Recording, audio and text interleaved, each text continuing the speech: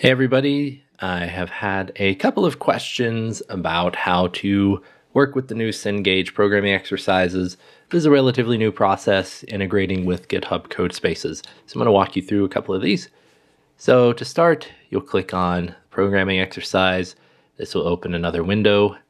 And Cengage warns you that you need to have pop-ups disabled, and the way you do that will be different in different browsers. But they have a little link here you can click on that tells you how to adjust your browser settings. You'll know you need to do that if you click Start Assignment Now and you see this window, but then don't see this window. So if the only window you see open up is that one with the big text, that means your pop-up settings, your browser settings are incorrect, and you'll need to go to this link. And if you go here, it'll tell you first to pick your region, wherever you are in the world, and then it has specific settings you need for each type of browser and how to set that up. Okay. Now, if you can see this window pop up eventually, then what you'll have to do is just wait until it loads everything.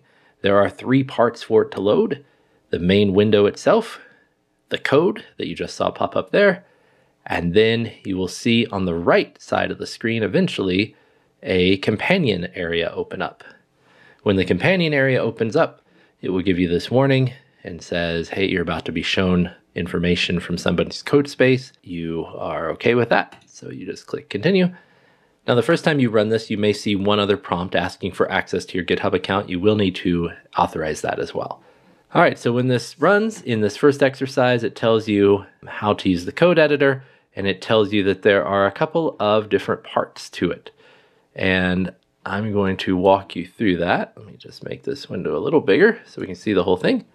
But basically, you are given a problem, and you will solve the problem over here. And every time you think you have the problem solved, you can run the code to look at it, and that'll run that down there. So if I run this, you'll see it's compiling the code, and then it takes a minute.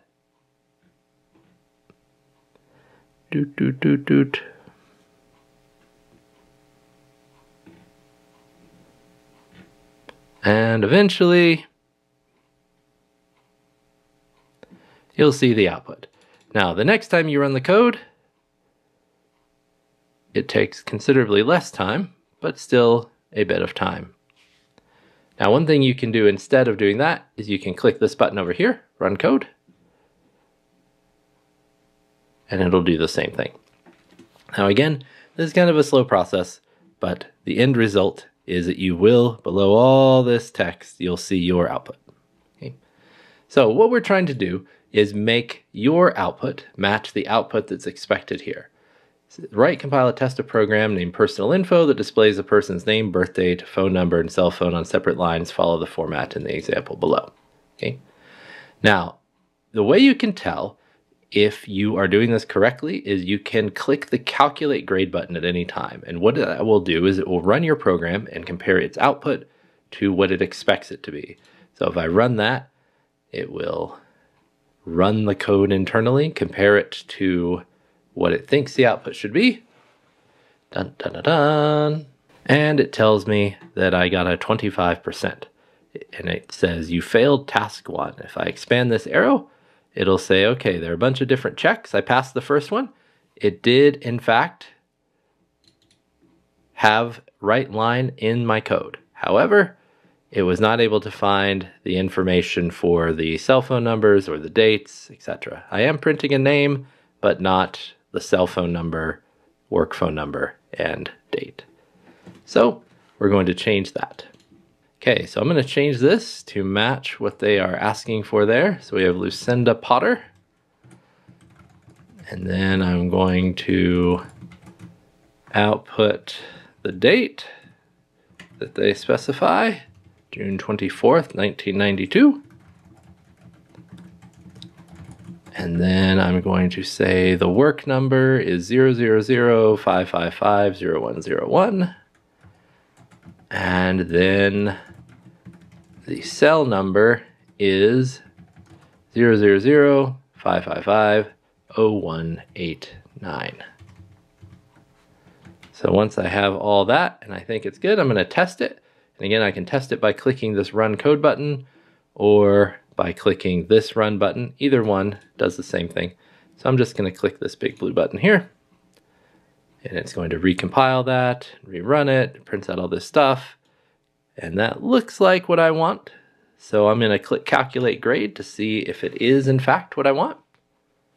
And it's going to run the code internally and look at its output and compare it to the example. And I'm just going to compress that so that I can see this whole thing. And as long as that is spinning, it is still thinking. Think, little computer, think. All right, it looks like I got everything right. Green check mark, my grade's 100%. If something was wrong, I can go in here and look for which one of these failed. So for example, if I were to write my date like this instead, and I were to rerun that, and it recompiles the code and thinks about it really hard, still thinking. Oh, there we go. 75%. Now, red X, look in here, that one passed, failed. And it says you did not find code that prints out the date in the right format, which is no surprise because that's what we changed.